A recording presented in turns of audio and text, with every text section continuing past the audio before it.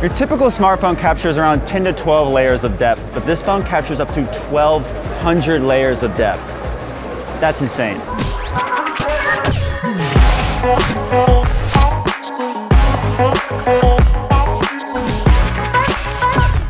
You guys remember Nokia?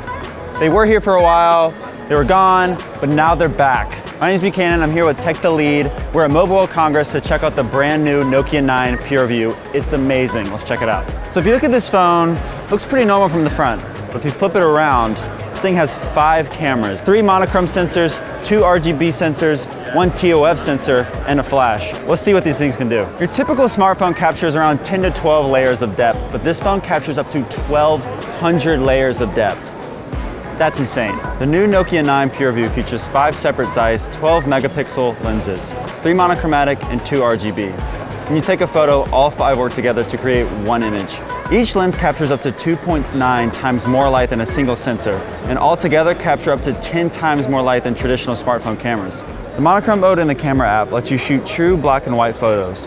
The camera array gives you more accurate blur for all photos, especially with the built-in light bokeh mode, which resembles Google or Apple's portrait mode. You can also adjust blur or focus according to your liking, and thanks to a partnership with Adobe, the Nokia 9 PureView works seamlessly with Adobe Lightroom for more in-depth photo edits. Similar to numerous smartphones we've seen so far at Mobile World Congress, this phone features an under-display fingerprint sensor as well as 4K video and HDR10+ video recording.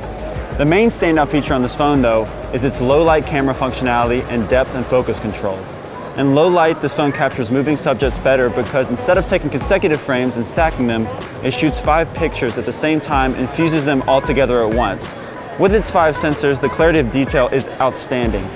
Typical elements like strands of hair and fabric details come to life and the color really pops. Although 5G is the trend here at Mobile World Congress this year, the 9 PureView is not 5G compatible.